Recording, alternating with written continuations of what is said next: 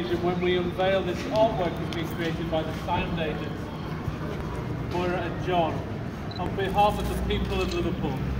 You know, when you look behind us and we see these images, often we think those of us who were born after wars look at these names and look at these photographs and perhaps just see images and don't really understand that behind each of those images there's a story of a family, there's a story of a living person.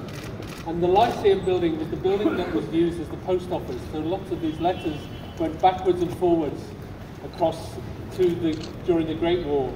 Those letters that took home to those families left behind, those connection points with the young men who were out there serving in the war. And it's a tremendous privilege for us in Liverpool BID Company, and indeed on behalf of the Mayor's office as well, for us to be able to enable this artwork. So when the idea of this artwork first came, it was over a year ago, and when the sound agent, when we met with them, please come forward, and Councillor Nick Small as well, please. Assistant Mayor, is that correct, Councillor Small? Assistant Mayor of Liverpool. When the idea first came for this artwork, we thought what a great idea it was, but we didn't, I suppose at that beginning, we thought, well, let's try and see how we can do it. So working together with the Mayor of Liverpool, together with the sound agents, and together, particularly with the owners of the building, because we had to get the owners' permission, we now have this artwork, which I think is a tremendous example that we can set before the people of Liverpool now, to show what the people of Liverpool did for us by going to war. And it's great to have family members here today, so please stay and look and read these letters, and think every time we pass this beautiful building, just spend the moment looking at those names and thinking and giving thanks that the world we live in today is made a better place. I know we have our difficulties, we have our struggles in the city, and we have this epic discussion that's going on in this country about what happens in a couple of weeks' time. But remember what these young men gave, and also what their families gave, so that we can celebrate and live our lives in the way we do it today, and be thankful for that. So on behalf of the BID Company, I'd just like to introduce Moira from the sound agents, and also Councillor Small.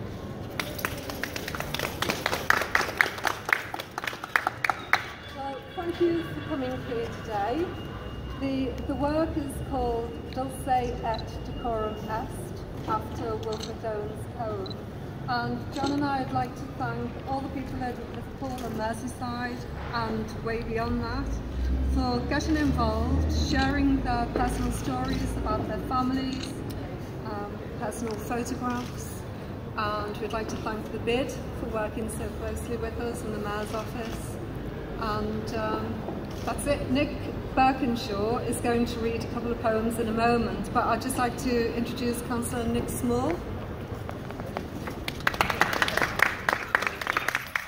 Well, thanks Moira and Bill for that introduction. I'm really pleased to be here today to represent the Mayor in the Mayor's office, and this is something that we wanted to get behind, because I think, you know, we're coming up to a series of anniversaries to do with World War I, and it's particularly important to Liverpool, and it's important that we acknowledge the role that Liverpool citizens played in those difficult times. We've got the Giants coming back to Liverpool, a series of events in 2018, but I think in 2016 it is important that we commemorate you know, the Somme and the impact that had on Liverpool.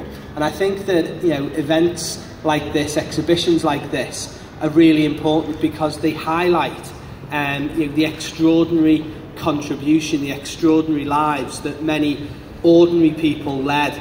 And I think you can't, you know, unless you read letters like this, unless you see what people went through, what people experienced, it's really ordinary people experienced and then went back and led their lives afterwards. How, you know, significant that is, how, you know, life-changing that was, how thankful we should all be for the contribution that they made. It's great that some of the descendants, some of the families of some of the people who've written the letters are here today to talk about, you know, what happened afterwards, to talk about some of the impact. And it's that kind of thing that, you know, we really do need to acknowledge in Liverpool, and I think this exhibition does this. So well done to the sound agents. I've known Moira and John for several years now. I've seen some of the other work that they've done around Liverpool, and you know, this is the latest piece of work, and it's absolutely fantastic. So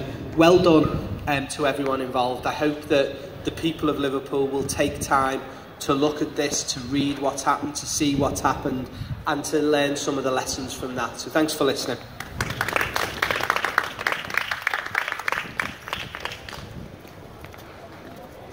Thank you, Nick. And I'd just like to introduce Nick Birkinshaw.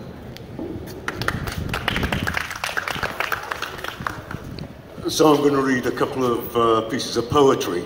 The first was written by a Frenchman named Guillaume Apollinaire, who's best known as one of the founders of the Dada movement. Before he was that, he was a soldier. I remember, as though it were yesterday, 1,000 rockets that rose from the opposite trench suddenly woke the guns of the enemy. Then, from the observation post, there came the announcement that the range of the enemy guns were so great that the explosions no longer could be heard, and all the gunners watching at their posts announced the stars were darkening, one by one. And then loud shouts arose from the whole army. They're putting out the stars with shell fire. The stars were dying in that fine autumn sky. We were dying there of the death of stars. And on the sombre front with its livid lights, we could only say in despair, they've even murdered the constellations. But in a great voice, out of a megaphone, from some sort of supreme headquarters, the voice of the unknown captain cried, the time has come to light the stars again. And the whole army shouted together, fire at will. The gunners fired, and the sublime stars lit up again, one by one. Our shells rekindled their eternal fire. The enemy guns were dazzled by the scintillating of all the stars. There is the history of all the stars. And since that night, I too light, one by one, all the stars within that were extinguished. The second piece is probably the most famous poem to come from the First World War, written by Wilfrid Owen, a Wirral man. Bent double, like old beggars under sacks, knock-kneed, coughing like hags, we cursed through sludge, till on the haunting flares we turned our backs, and towards our distant rest began to trudge. Men marched asleep. Many had lost their boots, but limped on, blood-shod. All went lame, all blind, drunk with fatigue, deaf even to the hoots of tired, outstripped 5-9s that dropped behind. Gas, gas, quick boys! An ecstasy of fumbling, fitting the clumsy helmets just in time. But someone still was yelling out and stumbling and floundering like a man in fire or lime.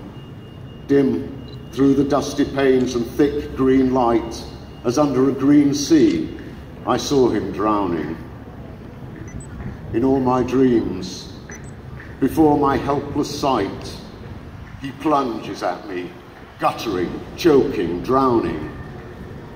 If in some smothered dreams you too could pace behind the wagon that we flung him in and watch the white eyes writhing in his face, his hanging face, like a devil's sick of sin.